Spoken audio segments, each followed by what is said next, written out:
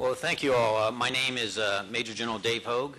I am the commander of U.S. Army Africa, and I want to thank you for this opportunity to talk to all of you about my visit here to Algeria. Before I get going on that, let me explain a little bit about what U.S. Army Africa does. It's one of these headquarters that a lot of people don't know anything about, to include some of the people I talk to in the United States military. We are what is considered a component command, a theater army, and I work for AFRICOM, Major General Ward. He's my boss. So I am the Army component, the Land Forces component to the higher headquarters. We are stationed in Vicenza, Italy, northern Italy, about an hour from Venice, and that is where my headquarters is at, and it is strictly a headquarters. That means I have a staff and I have personnel that do headquarters type business. I have no assigned forces, which means I do not have combat forces assigned to my headquarters or combat support or any of that stuff. So when we're doing missions, training missions here in Africa, we go back to the Army and we request forces, and the Army then provides units, small units, to do whatever we're going to do. Now, what is our mission? Our primary mission here on the continent of Africa is what we refer to as theater security cooperation.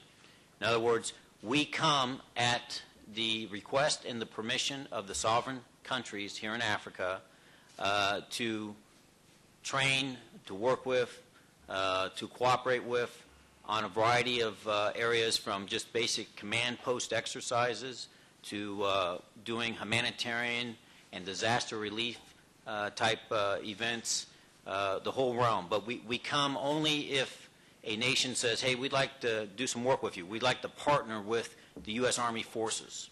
And the other piece that's very important is that we are in support of the embassies. And so we do not do anything on our own unilaterally. We work with the countries and work with the embassy. And that's really what our mission set is. Now, we do have responsibility to provide a command post if required, if we have to assist in a humanitarian disaster and we are requested and get tasked. But that's a very small piece of our mission set. This is my first trip to Algeria, and I'm here to meet with the leadership of the land forces and develop a relationship and also discuss some of the future training opportunities that both our nations can do together. During the last day and a half, I've had the opportunity to meet with the President Council on Counterterrorism, His Excellency Mr. Rezzag Bara. The opportunity to meet with your Land Forces Commander, Major General Tafer. And just had the last meeting was with your Secretary General of the Ministry of Defense, Major General Senhadji. And later on this afternoon, we'll have the opportunity to see your military museum, which I'm really looking forward to, and looking at the rich history here in Algeria. Some of the events we have in the future this year for training, we have a long-range reconnaissance training mission that we're going to be doing together. We will be doing a counter-improved explosive device, how you do counter, what we refer to as counter IED with your land forces. And finally, we will be having a group of Algerian military personnel going to the United States to look at how we integrate the Center for Lessons Learned into our training program. So a lot of mutual discussions and mutual benefits this year. And so keeping in with my boss, General Ward's priorities, we are here for continued cooperation and partnership, and look forward to continued relationship with the land forces of Algeria. Now, before we get into questions and answers, I just want to stay up front. I think the big item has been the WikiLeaks. I am not going to discuss WikiLeaks. The policy says I can't. So I just want to throw that out on the table right away. So you all that have that on you, just scratch that through your question thing, okay? Because I can't discuss it based on our policy. The what?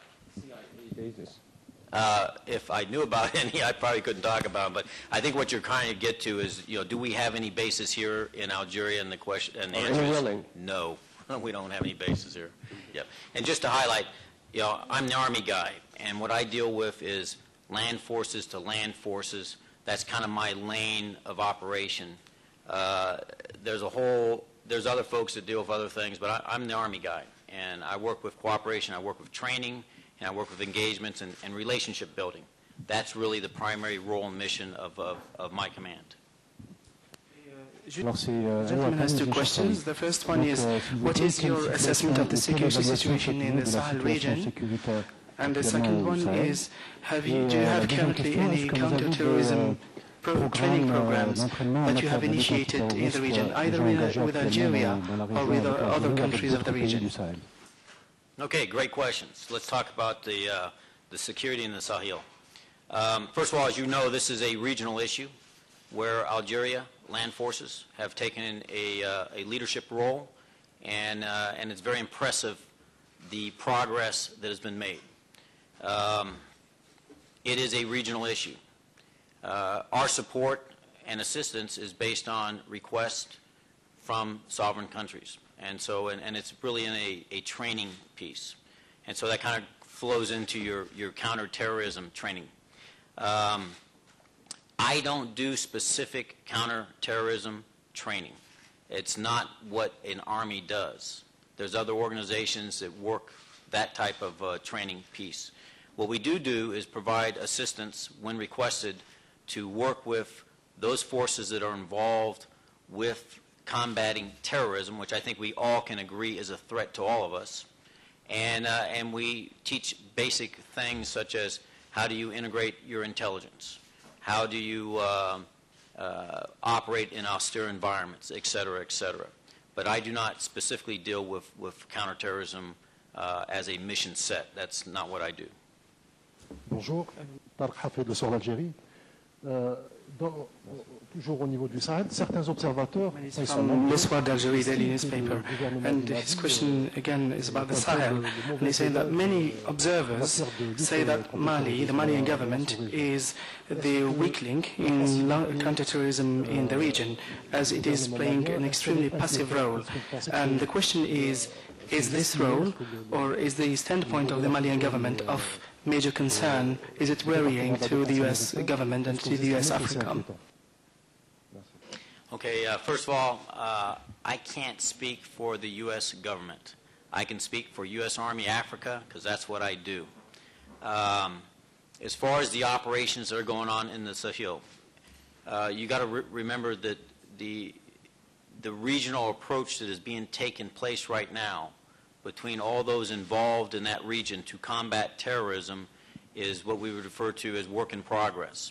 And so with the leadership of the Algerian Armed Forces and the work that they are doing down there for coordination, there's progress being made. And it's going to take a regional approach to do it. So there's a lot of work that still needs to be done.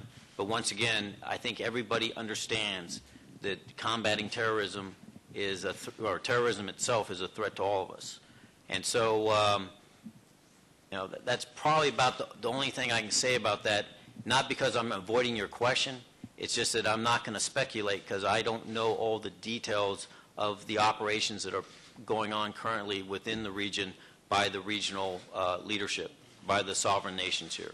We're here to support when requested, and we support all 53 countries here in Africa, and we do some work with Egypt as well.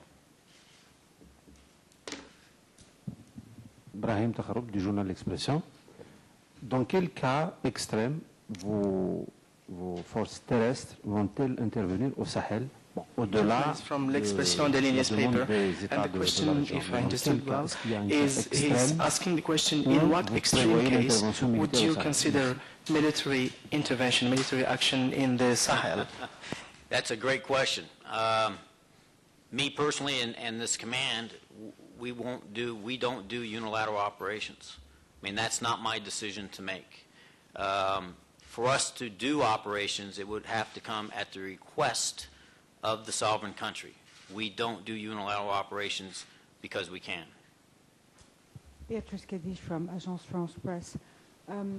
After this question, it makes me think about the situation in Ivory Coast. Under which circumstances could we imagine if we're on the verge of a civil war, there would be a demand or a possibility that AfricaCom would intervene to try to bar an explosion in that country?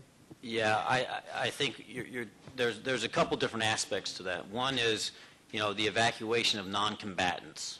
That would be a request that would come from the embassy. It would work through the State Department channels, and of course they would work with whatever authorities are there, plus the other nations that are there. And so, there's always the possibility that those type of operations, not just talking in Ivory Coast, but anywhere else. So there's a process that goes through. As far as anything else, it would probably go through the international process. When you look at the United Nations, if you're looking at some type of peacekeeping operation or something of that nature. But those are things that there is a process, both a U.S. process and an international process, that all the key players, to include the regional leaderships, would be consulted. Like in the Côte d'Ivoire, like Ivory Coast, in Africa there are many other hotbeds. And from your standpoint, what is the hottest bed in Africa? I think when you look at some of the countries within Africa, I think one of the challenges, when I look at it from a land force piece, is how do you assist with the training and professionalization of a force that has been merged from a lot of other entities. You have maybe a small professional army, and then you have some of the former militia or rebels that are reintegrated into the army itself, into the society. And so what you have is you have some armies out there, and I'm not going to get real specific on which ones. I'll just tell you that up front, because I don't want to offend some of the relationships that we have. But as you look at that and how we can assist at the request of those nations to help professionalize those forces, because we all know that a professional military is one that it works for the people.